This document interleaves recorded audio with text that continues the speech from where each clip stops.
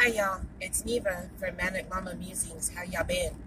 I know I haven't been on for a few days. LJ's days off, I kind of try to enjoy him, you know, as much as I can.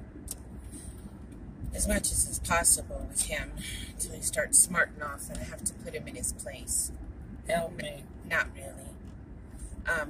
He makes people think he's abused, but he's not. It's not happening. So I am on my way to get my first COVID shot, y'all. I'm a little nervous. Happy and nervous at the same time.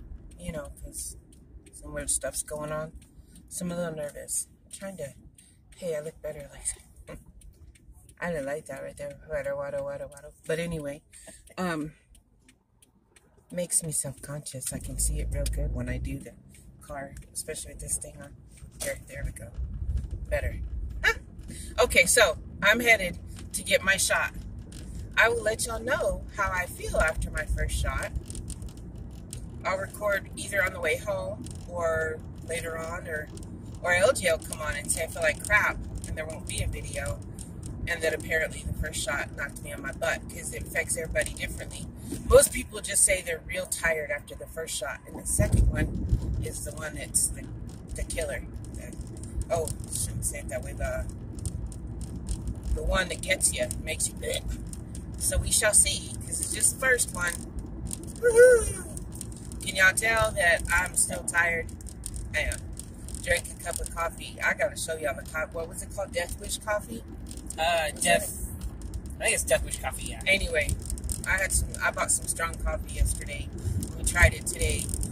LJ says he's jittery. I ain't feeling nothing, so apparently I'm immune to caffeine, but it's whatever. Yeah, I'm a tweaky weekly. Okay. I love y'all, and I will get back to you. Mwah.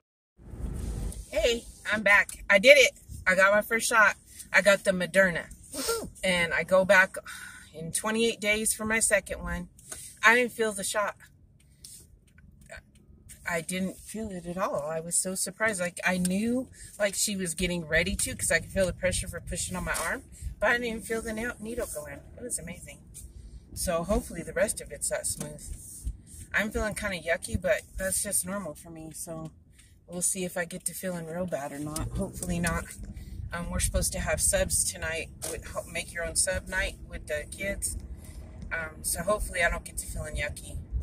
I might take a nap when I get home, just in case, you know, it makes me sleepy. But right now I feel okay. I'll update y'all later. Love you. Bye. I forgot. The song of the day is Hit Me With Your Best Shot.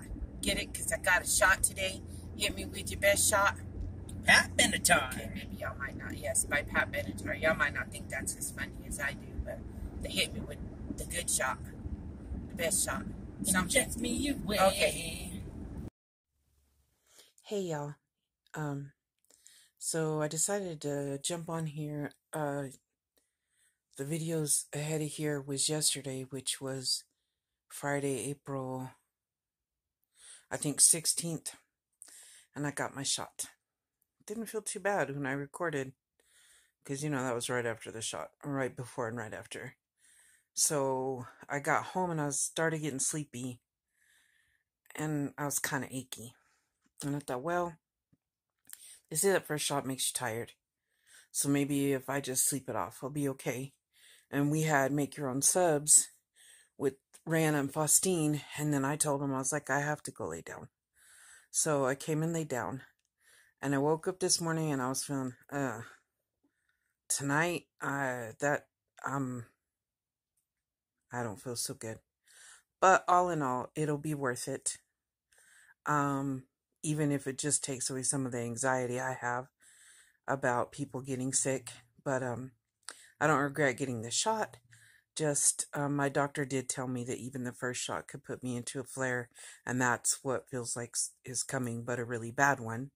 I will try to update y'all tomorrow. LJ and I watched Ghostbusters, but we have not done our movie and Stitch movie. So when I get to feeling better, I have quite a few videos to make. I would like to ask you guys to pray for a dear friend of mine who had a stroke, And I think the scariest part is that she's like 5 or 6 years younger than me. I don't know any details. I just know that she had a stroke. And she's someone who went to school with my baby sister and ended up being one of my very best friends. And so when I know more, maybe I'll feel better. But if you could just keep her in your prayers, I would appreciate it.